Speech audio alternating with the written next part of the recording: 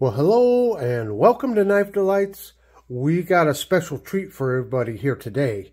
This is a Fox Nauta, and it's a traveling knife. And this knife was donated to the community as a traveling knife by a good friend of the community, Terrill Schnieder. So, Terry, thank you so much for providing this knife for us all to look at. These traveling knives are great because us channels, we get to pass this knife amongst one another, and we get to meet everybody and grow our friendships. And it's so nice to be able to have knives that perhaps we wouldn't be buying, but we have a chance to review it. So thanks once again, Terry, for this wonderful opportunity.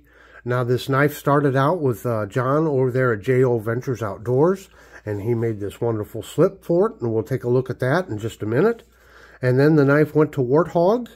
Warthog did a review on it, and I purposely did not watch his review because I wanted to review this, fresh, just my initial impressions. I'll go back and watch his when I'm done with this one. But, and after I get done with it, it's going to go to the professor himself, Tobias Gibson, to have a gander at. So that will be interesting. I always like to see Tobias's take on knives with all of his knowledge. So once again, this is a Fox Nauta, N-A-U-T-A, which I believe is the root word probably for nautical. Looking up the definition in Latin or ancient Greek, it looks like nauta is loosely translated to the word sailor. Now, that's important because this knife was designed by Fox Knives for the German Navy. Yeah. Here's an initial look at it. Now, this knife was, let's see, it was rated the best new slip joint in 2020 by Knife News. Yeah. A very modern take on an old pattern. And when I first picked this knife up, what I saw was the thickness of that blade. So if it's designed for sailors, it's designed to be cutting rope, for one. Rope or line. And you can see it's got a nice thick stock for that. Nice thick back spring. Let me close this up here. Nice big thick back spring there. Very nice fit and finish. Now, as a knife reviewer, we nitpick just a little bit. So, there is just a tiny, tiny little bit of gapping there. But it does not affect the function of the knife whatsoever. But it's got these micarta covers, handles. And these also come in wood. There's a couple different kinds of wood that this will come in. Let me see here. Check real quick. I think they're also available in zirconia and olive wood handles. Now, the price on this knife varies. I saw it listed anywhere from $74 to $94, depending on which model you get. So, do your shopping with your online knife stores. But it fits in the hand very well. It's very comfortable. And as you can see right away, it's a pattern that looks kind of familiar, doesn't it? In some ways, it kind of looks like a sod buster. So this is a junior sod buster, so I'll put this up here just so you get just a little bit of a comparison on size. Now, of course, the blade thickness is way thicker than on a sod buster. But yep, kind of that, it's got echoes of the sod buster design. So in designing this knife for the German Navy, what they did is they took this goes by several names. I know it as a bosun's knife. A bosun's mate in the Navy takes care of the outside of the skin of the ship and does the rigging and takes care of the small boats.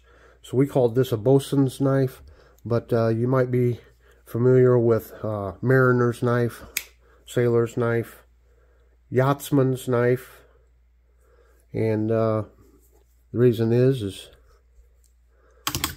whoops, because of that right there. And you can use that there to untie knots or use it as you're making knots. So that locks in place.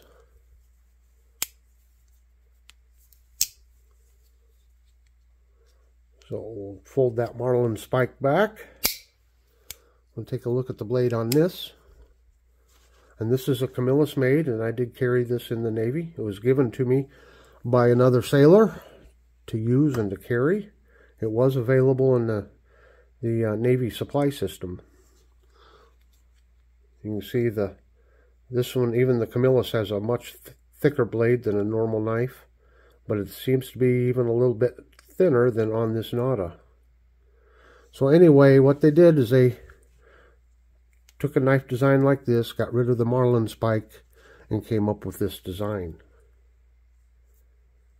Now, as far as blade shape, you can call it what you want. I've seen it listed as a sheep's foot, and I've seen it listed as a spear point. So it's kind of like a modified sheep's foot or ram's foot, and I don't know, modified spear point. To me, in a way, it's a drop point. I don't know. Call it what you would like to. Let me see. Let's take a look at the tang stamp here. Fox, Ross Fry. And it does look like these handles are removable. So you could take those off. Got this nice little lanyard hole here. And we'll look at the micarta here real quick. Did just a fine job with that micarta. Look at that. That looks very nice there. Now, as far as walk and talk, it has a lazy half stop in it. You can see that right there. We'll try that again. You can see there, kind of a lazy half stop. But it's got good snap, good action to it. I think with this blade, you could get some real work done with it. All right, I want to look at this slip that John made. And John is always so generous with his time and materials. Every time we do a traveling knife, it seems like he does up a slip for it. This beautiful green, just gorgeous. Move my light over here a little better. Got nice scenery there, mountain scenery. But it's on the back. Check that out. I just love these footprints representing the traveling. And of course you got J.O. there and the American flag. John, your work just keeps getting better and better and better. I love it. So hey everybody, make sure and thank J.O. for making this wonderful slip.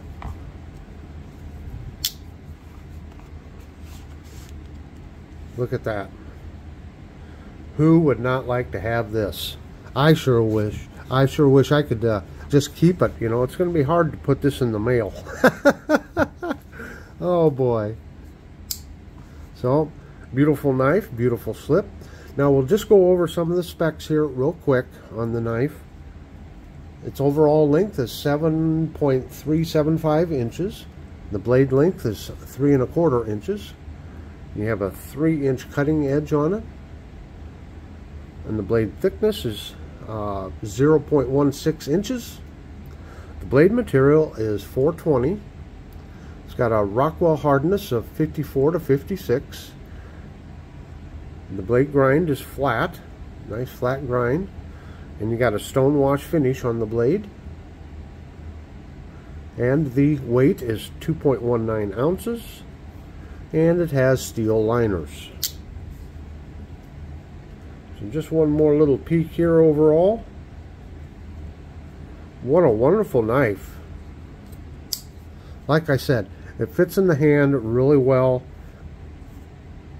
Doesn't seem to be any hot spots on it. Of course, it's hard to tell without actually going out and using the knife for a day or so, but just initially here, it seems very firm. You can get a nice firm grip on it there, and I believe you could get some work done with this. Kind of a beast of a smaller knife.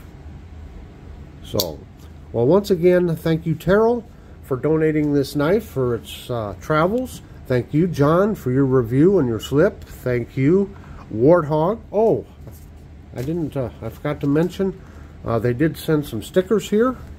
I have both of their stickers, so I'll be sending these along, and I'll throw in one of mine. And real quickly, we'll take a look at the box. Here's the Fox Knives box. Made in Italy. I don't think I said that yet. Yep, it's made in Italy. So there you have it. Hey, this might even be able to go to California because it's not warning RJ not to lick it. I guess this one doesn't cause cancer, maybe. So there you go, RJ. Here's a California approved one, I guess. And since it was designed over there in Italy, I believe this is like UK friendly. But I'm not up on all the laws, but maybe Canadian and UK friendly. Well, down here in the lower right hand corner, I'll put a link to one of my playlists. Down here in the center, that big round Knife Delights, so hit that if you'd like to subscribe. Down here in the lower left hand corner, well, that's just the next video YouTube thinks you should watch. So until next time, have a very delightful day.